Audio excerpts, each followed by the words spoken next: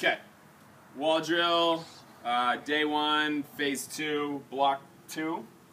Now there's a reach back. So what she's going to do is she's going to let one leg bend and she's going to reach her leg and let her whole body reach back.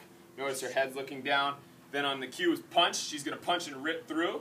And as she do, her head is looking through her hands, arms straight, wedging herself into the wall. Reach, punch. Yeah, reach, punch. Good.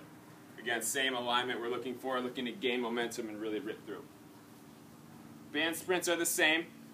Adding more resistance, same idea, getting the feedback. After that, the 10-yard race. Come to the side. Oh, no, I'm sorry, you're good. She's going to start athletic position, both feet on, and there would be more people. The racing, you can be the line, you can have them race to a line, about 10 yards. I can have her athletic position, go! Good, full speed sprint, going through adding a actual sprinting component.